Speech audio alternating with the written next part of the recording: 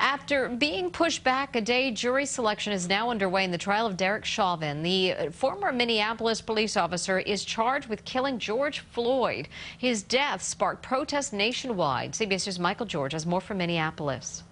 Good morning, members of the jury panel. Judge Peter Cahill is going forward with jury selection at Derek Chauvin's trial, even while an appeals court considers adding third-degree murder to the charges against the former Minneapolis police officer accused of killing George Floyd. You have been summoned as potential jurors in the case of State of Minnesota versus Derek Chauvin. The judge and lawyers from both sides questioned the prospective jurors, who will remain anonymous. The process could take up to 3 weeks. Do you think that might be a problem, absorbing everything and understanding all the evidence? I understand, but the only I know what I see in the TV. Last May, the video of Chauvin kneeling on Floyd's neck for more than 9 minutes sparked days of protests and calls for racial justice.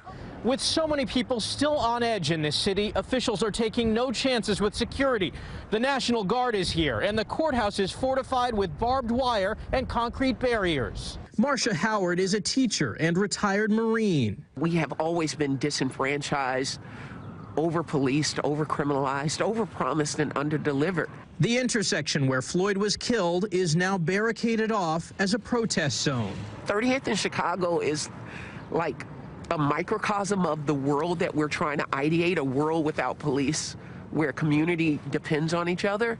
Chauvin's defense team is expected to argue Floyd died of a drug overdose rather than from the officer's knee on his neck.